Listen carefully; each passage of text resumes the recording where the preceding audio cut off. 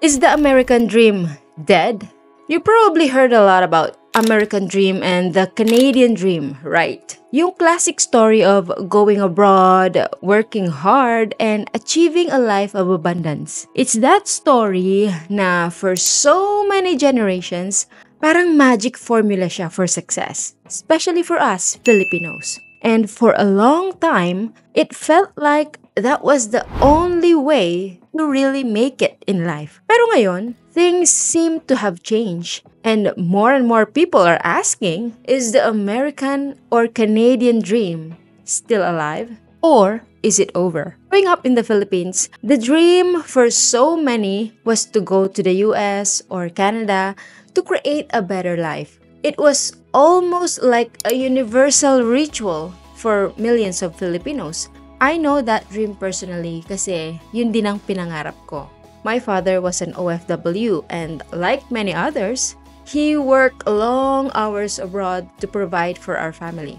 He sacrificed so much to give us a better future, but that also meant being away from us for a long time. Imagine this, many Filipinos or Filipino families are suffering being away from their loved ones para mag-abroad at mabigyan ng magandang buhay ang family sa Pilipinas. Parang naging tradition na nga na we sacrifice time with our loved ones to pursue this better life abroad. For a long time, the American dream and the Canadian dream symbolize hope and opportunity. The idea was simple. Go abroad, work hard, and in return, you would achieve success, financial stability, and a higher quality of life. But as I've spoken to more people, friends, family, even some of you who follow me on YouTube, the story seems to be shifting. The American dream and the Canadian dream aren't as straightforward as they used to be.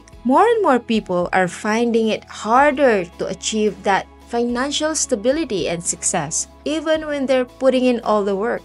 The cost of living has increased significantly, job security isn't guaranteed, and for many, the idea of a better life seems more challenging now than before. Let me share something personal with you. Is that okay? When I first moved to Canada, my goal was simple. Work as a nurse, build a better life for my family, and give them the security that my father had worked so hard to provide for us. Nursing is a stable and respected profession, and I believed it would be my key to unlocking the Canadian dream. I took on long hours, often working night shifts and weekends. And don't get me wrong, it wasn't that I didn't appreciate my job. I did. Nursing is incredibly rewarding, and you're able to help people at some of their most vulnerable moments. But when I was working hard, something started to shift within me. I found myself feeling more and more burnt out. I was spending more time in the hospital than I was with my family.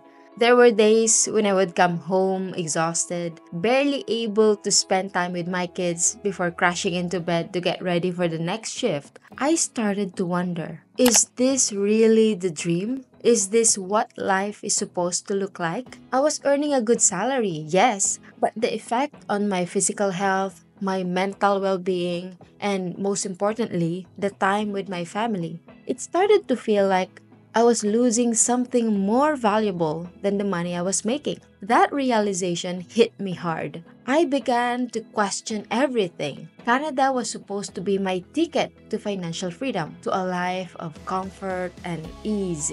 But instead, the cost of living kept rising and the pressures of work started to pile up. It wasn't just about the work anymore. It was about the time I was losing with my kids and my husband. I realized that no matter how much money I made, I couldn't get that time back. And for me, that was a wake-up call. So I made a choice, a difficult one.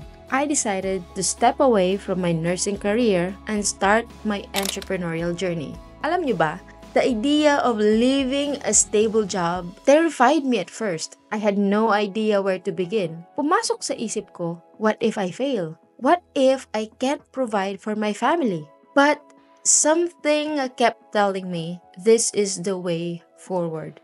And you know what? It wasn't just a leap of faith. It was a leap towards freedom. But it wasn't easy. There were moments of doubt, sleepless nights, and setbacks. I had to learn everything from scratch: marketing, branding, building a business online. There were times when I questioned myself whether I had made the right choice. But through all of that, I learned something invaluable. The dream doesn't have to look like the traditional American or Canadian dream. It doesn't have to be tied to a specific place or a specific job. It can be uniquely yours. It can be something you create for yourself on your own terms. Now, don't get me wrong. Canada and the US still offer incredible opportunities. There's a reason so many people still dream of moving to these countries. But the world is changing, and so are the ways we achieve success. The dream is evolving. It's not just about working hard anymore. It's about working smart. It's about creating passive income streams, finding ways to build financial freedom, and most importantly, living life with a sense of purpose and balance. Alam nyo ba na in the past 20 years, the cost of living in Canada has risen, and it's not just housing. Groceries, utilities, they're all going up. At the same time, wages haven't kept pace with inflation. Job security isn't what it used to be either. That's why so many people are looking for alternatives. In fact, I've known many OFWs and immigrants who are choosing to start their own businesses or explore freelancing instead of relying on traditional jobs. They are realizing that relying on a single job, especially one that takes up so much of their time, isn't the only way to achieve success. And they're doing it.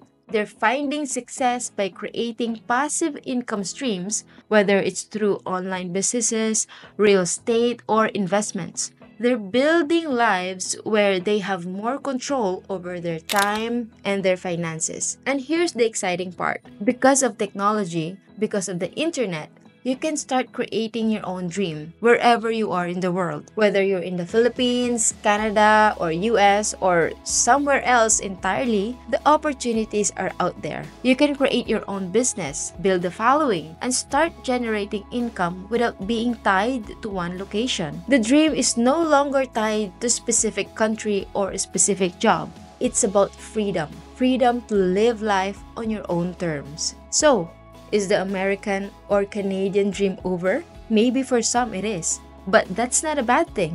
It's actually an opportunity, a chance to redefine what success looks like. We're in a new era now. The dream isn't just about moving abroad anymore. It's about freedom, financial freedom, time freedom, and the freedom to live a life that makes you truly happy. Let me tell you a story about my friend. Let's just call her Carla. She had an opportunity to work as a nurse in Japan. She worked there for a few years. At first, it seemed like the perfect opportunity, good pay, and the chance to help her family financially. But as time went on, she started to feel the weight of being away from her aging parents. The distance was hard on her emotionally, especially knowing she was missing precious time with them. After her contract ended, Carla made the decision not to return to Japan. She chose to stay in the Philippines to take care of her parents. She said that no amount of money can replace the time you have with the people you love the most. Especially na tumatanda na yung parents niya. Na-realize niya na nabibilang na lang ang mga oras na kasama niya sila sa mundong ito. That was big. Now, she works locally as a nurse and feels more fulfilled being close to her family. Carla's story shows that success isn't just about earning more abroad. It's about living a life that aligns with what truly matters to you, what truly makes you happy. I want that to sink in for a moment. I want you to stop and think about this for a second. What is it that matters to you? What is it that you truly wanted? What is it that makes you truly happy? I want you to answer that honestly. Remember, it doesn't matter where you are, whether you're in the US, Canada, or any parts of the world, or in the Philippines. What matters is how you define your dream. Think about it. Think of it really hard. What is it that you want? What is it that you dream of? What is it that really makes you happy? Your dream doesn't have to look like anyone else. It has to be yours. Let's keep this conversation going. Let me know in the comments below kung ano ang mga plano ninyo. Is it still the traditional American or Canadian dream? Or is it time to rethink what success means for you? Don't forget to like and share and subscribe if you found this helpful. Marami pa tayong pag-uusapan tungkol sa mga ganitong topics, kaya stay tuned. Until next time, ingat kayo and keep dreaming. Now that you know this, I want you to watch this next.